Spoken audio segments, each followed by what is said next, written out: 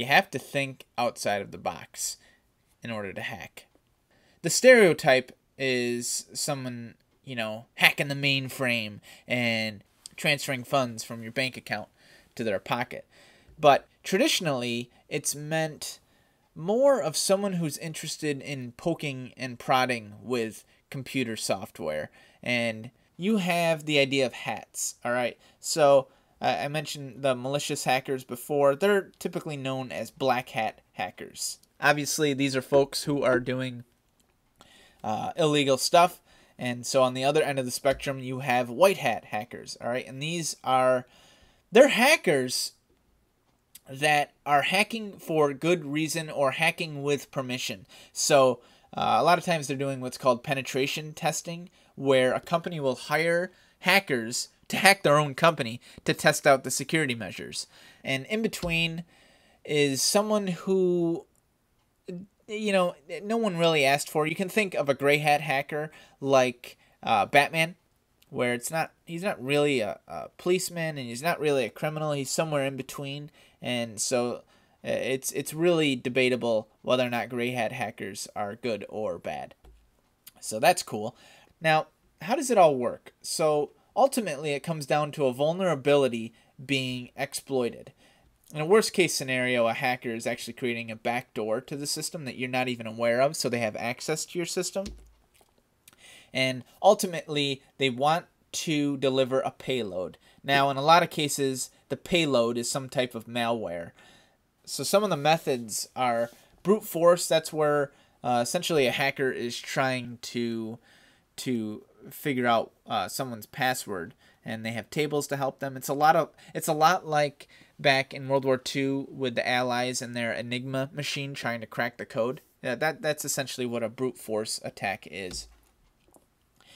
And there's man-in-the-middle attacks, which a lot of times you see in a public situation on a public Wi-Fi. So say you're over at Barnes & Noble.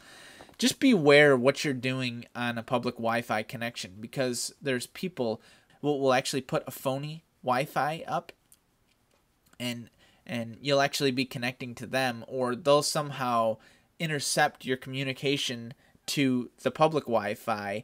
And just don't do any of your banking on a public Wi-Fi, no matter where it is. And, there's quote-unquote hackers who will root through trash cans to get information to hack a system that was somehow associated with it. So beware of what you throw out. And one of the biggest ways that people get hacked is through what's called phishing, which is a form of social engineering. And this is where usually it's an email message that prompts a user to click on something, and that click is their downfall. So always make sure you know what you're clicking on, and be very cautious with the emails you receive. And I'm going to be talking a lot more about this in another video when I talk about malware. So that's all I'm going to say about this for now. But I will say it's a good idea to have an antivirus program, or I should say an anti-malware program. I like Avast. It's free. It's a good free option. And go ahead and turn on your firewall. It's a good way to block some incoming connections that may be malicious. And yeah, it's a good idea also to have a VPN, because that'll encrypt your connection, especially if you're on a public Wi-Fi. I can't recommend getting a VPN enough.